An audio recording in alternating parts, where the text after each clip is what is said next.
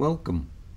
This video is part of a series of videos that will assist you in the proper installation of your PowerFlex series drive. This video focuses on cabling, specifically installation issues associated with cable length on the output side of the drive. The two main reasons to be concerned about motor cable length are reflected wave and cable charging current. The remainder of this video will focus on understanding these issues, identifying if your installation will experience problems, and steps that can be taken to mitigate these issues. Before reviewing steps that can be taken to reduce the effects of reflected wave, first, an explanation of reflected wave. To understand reflected wave, look at the voltage output on a typical AC drive. Modern drives use IGBT transistors to create a voltage waveform to the motor. The oscilloscope trace above shows two waveforms. The red waveform represents the AC current flowing to the motor. The green waveform represents the output voltage waveform coming out of the drive. This voltage waveform is made up of a series of voltage pulses.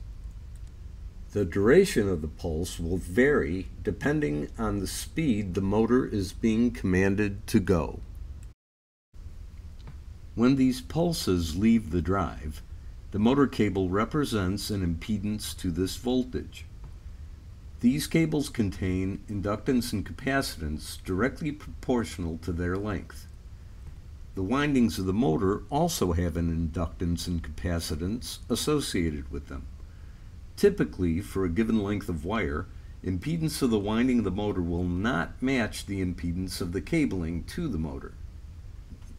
The impedance mismatch results in a ringing of the voltage at this point of connection. Shown here is a picture of the voltage pulse to the motor. The red line shows the voltage ringing due to this impedance mismatch. If the voltage magnitude of the ringing exceeds the insulation rating of the winding, also known as the motor corona inception voltage rating, the motor will eventually fail. The typical symptom a user will see if they have experienced this problem is a hardware overcurrent or other current faults similar to the drive starting into a dead short. Shown here is a motor that experienced a failure due to reflected wave. The failure is difficult to see unless it is known what you are looking for. Motor failures associated with reflected wave will always show up in the first winding of the motor. Now that reflected wave has been reviewed, how do you know if there will be a problem with a given installation? In short, how long is too long? Rockwell Automation has a table to determine this. This is given in Appendix A of the Wiring and Grounding Guidelines. To read this table, first find the power rating of your drive. See the column with the red arrow? Once this has been done, the row going across can be read. Looking at the table going across, there are three major headers: no solution, reactor only, and reactor and damping resistor. These columns describe what is between the output of the drive and the motor. No solution would mean only wire is between the drive and the motor. Reactor only means a 3% output reactor is between the drive and the motor.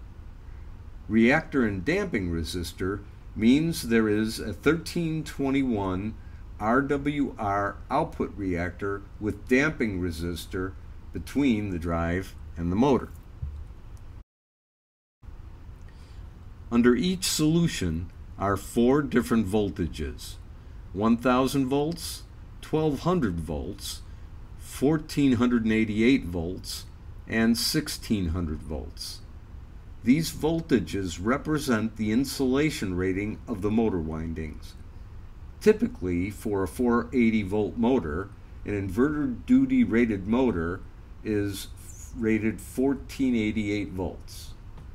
Non-inverter duty rated motors typically are 1200 volts. Contact your motor supplier to determine this rating if you are unsure. Use the 1000 volt rating if this rating cannot be determined. Once the motor power rating and winding voltage insulation rating is known, the maximum motor cable length can be found. For an example, look at a 15 kilowatt motor with a carrier frequency of 4 kilohertz and a motor insulation of 1488 volts. With only wire between the drive and the motor can be up to 500 feet away. With an output reactor, the drive can be 1200 feet away. In this scenario, adding a damping resistor to the output reactor would not result in any additional motor cable length over just a reactor. Cable charging current is another issue that needs to be considered when longer cable lengths are being used. This slide shows the parasitic capacitance and inductance due to the high frequency switching. When considering the cabling from the drive to the motor, the equivalent circuit of the cable would be an RLC network. There is a parasitic capacitance between the cable and the next cable and the next cable and ground. Cable charging current would be the summation of all the currents associated with the cable-to-cable currents and cable-to-ground currents. Common mode current is a subset of cable charging current and only includes cable-to-ground currents. The drive needs to supply this additional current every time a transistor is fired. This additional current only becomes an issue with smaller drives, typically less than 2 horsepower. When experiencing this problem, the drive will trip on hardware overcurrent on a start, and the motor will never run. To avoid this issue, several techniques can be used. Using larger cable will physically separate the wires and have thicker insulation on the wire. This combined effect will reduce the capacitance of the wire and reduce the cable charging current. Adding a common mode choke or an output load reactor will increase the impedance between the drive and the motor and will also reduce the cable charging current. Lowering the PWM frequency will reduce the frequency of the transistors firing and will also lower the cable charging current. Many times the drive has to be increased in size to be able to provide this additional current. To determine the amount of cable charging current associated with your system, contact a Rockwell Automation representative and be prepared to provide specific information about your system, including cable length, size, and type of cable.